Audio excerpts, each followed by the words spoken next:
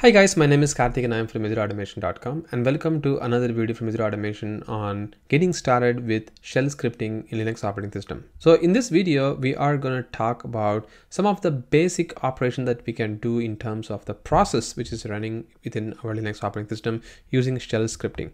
So we have been talking about the shell scripting basics like working with files and working with the text files and directories and stuff. But in this video, we are going to discuss how we can work with some of the processes which are running within our Linux operating system. So if you wanted to see all the processes which are running in Windows operating system, you probably use what is called as a task manager, or you probably use to see all the service running using the services.msc, something like that. So if you just do the services.msc, you will see eventually all the services are running in Windows operating system.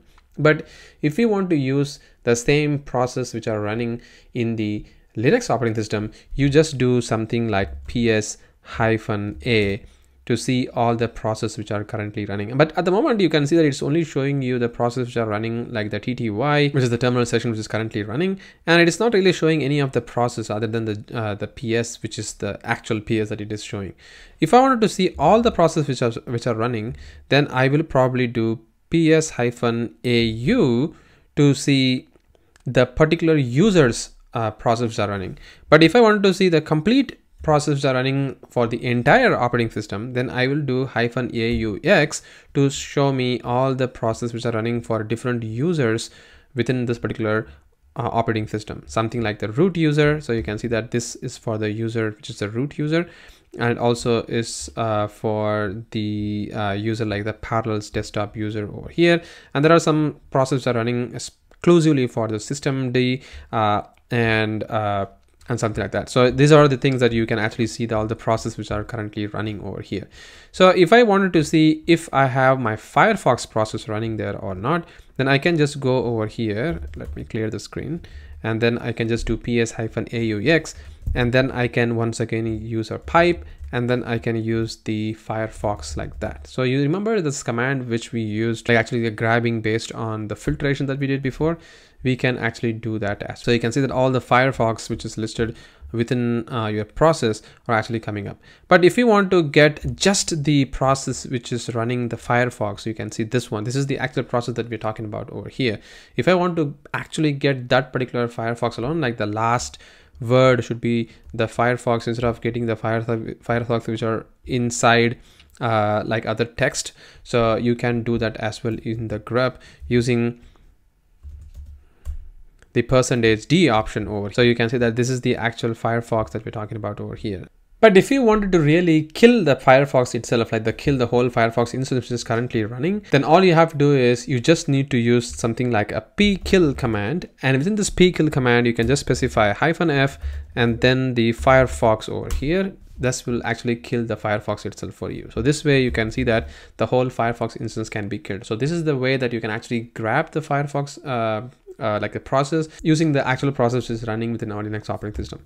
And the next thing that we can actually see is the disk information. So you can actually just do something like a df to actually show you all the disk file usage over here, like the file system, like tempfs and the sda2, like what is the total size of it, and then tempfs, and then there is a sda1, and there is an iCloud, and there is a tempfs. So you can see all these where it is mounted.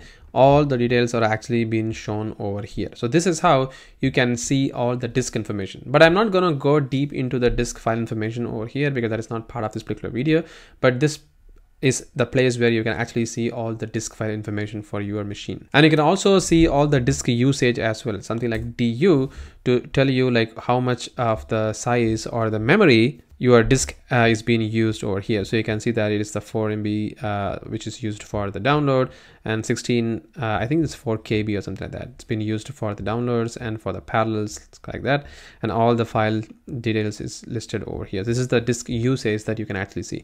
And also there is a very nice utility, pretty much like the task manager, that you can use is nothing but the top, which is going to show you all the actual process which is running within your machine, like the PID, the user, and all the details like the CPU percentage which is being used for the particular process, and which command is actually taking so much of memories and stuff. So you can actually use this as well. This is another great way of doing it. So this is pretty much like the ps-aux that you just did, but this is going to be something that you can get like all the process information over here. And to quit this particular top, all you have to do is just do Q, so that it's going to quit it out, and then you can clear the screen from here.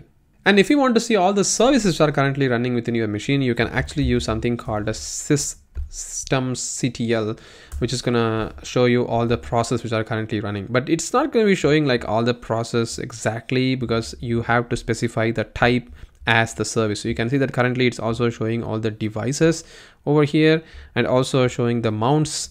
At the same time, it is also going to show you the services over here. But if you want to see all the services, just the service itself, then you can just specify systemctl, and then you can just specify list-units, and here you have to specify the type as service. So once you specify the service over here, it's going to show you all the services which are currently running within your machine. So you can see that it is an account daemon.service, there is an alias restore .service, and there is an apport service, cup service, something like that.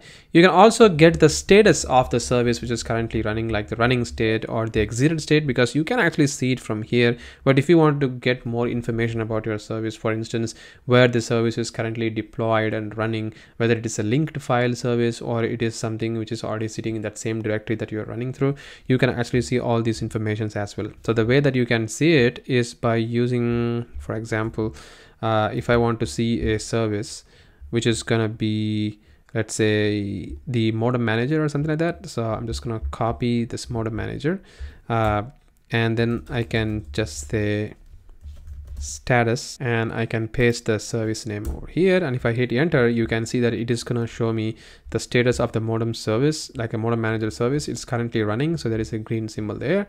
It is currently active, and the place where it is running is in the /user/sbin of the modem manager. So this is the place where this particular executable is sitting, where the actual execution is happening for that particular service. And there are some logs here, and these logs you can actually see from the journal.ctl as well. I mean, journal.ctl is something which we'll be discussing later point of time in this particular series, but at the moment you can see that this is the place where you can see all the services which are running within your Linux operating system. And the last command which I'm probably going to show you is very, very important, and you may really need this for many time that you'll be using this. For example, the which command. So if you just type which, I mean, it's not going to give you anything, but you just have to say which $shell. It's going to actually show you what shell is this actually that we are running. It's going to show you that this is a bash shell.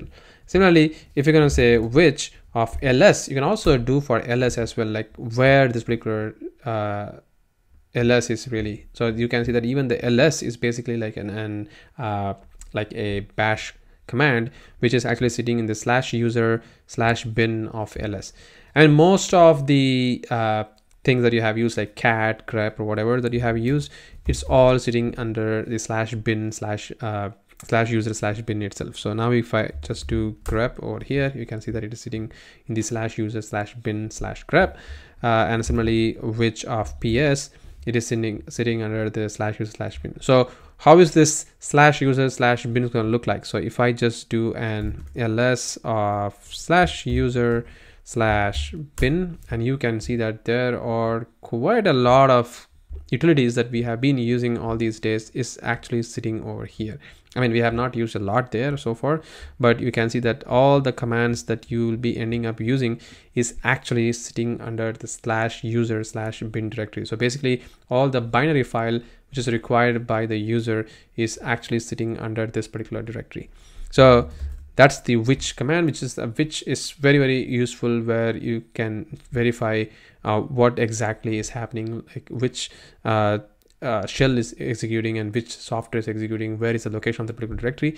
Everything you can see from the which command. So that's it, guys. These are some of the basic process operations that I wanted to cover in this particular video, but I know that there are so many things that we still have to cover. We have still not covered find yet, and we still have to do some more coverage. But for now, to get started for you with Linux operating systems shell programming, these are some of the commands that you really require for you to get started. So in our next video, we are going to start working with some of the variables in shell scripting, and then slowly we'll get into conditions, loopings, and then how we can start writing our own shell script files, and how we can create a full automated workflow by using all the powerful tools that we have got within the Linux operating system. Thank you.